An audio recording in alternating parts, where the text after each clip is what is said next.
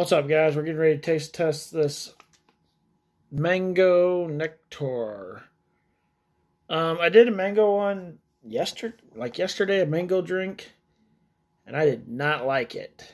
So I don't expect that I'm going to like this one either, but I can't say I don't like it until I give it a try. Here's your ingredients over here. That's going to be upside down for you guys, so I'll just put it this way. If you want to pause and see what the ingredients are, go for it. Let's try it, guys. Let's open it up. Let's see. I know it's gonna smell good because mangoes smell really good. Like, it's a good smell. This one smells a little bitter. Mangoes, from what I tasted yesterday, are pretty bitter. So let's give it a try.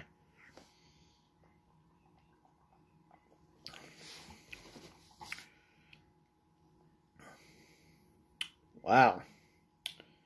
One more try.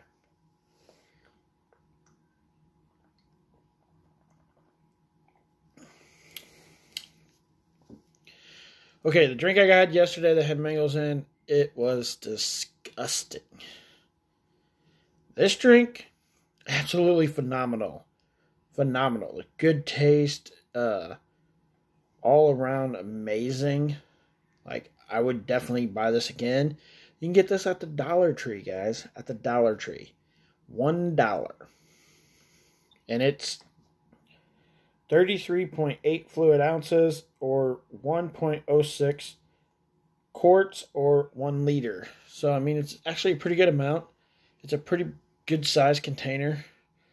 Let's compare it to my head. My head's kind of big, so there you go. It's about the size of my big head. But, yeah, it's good. From 1 to 10, guys, I would definitely give this one I'm going to give it a 9. I'm super impressed. After drinking one that I gave like a 4 yesterday, that was mango.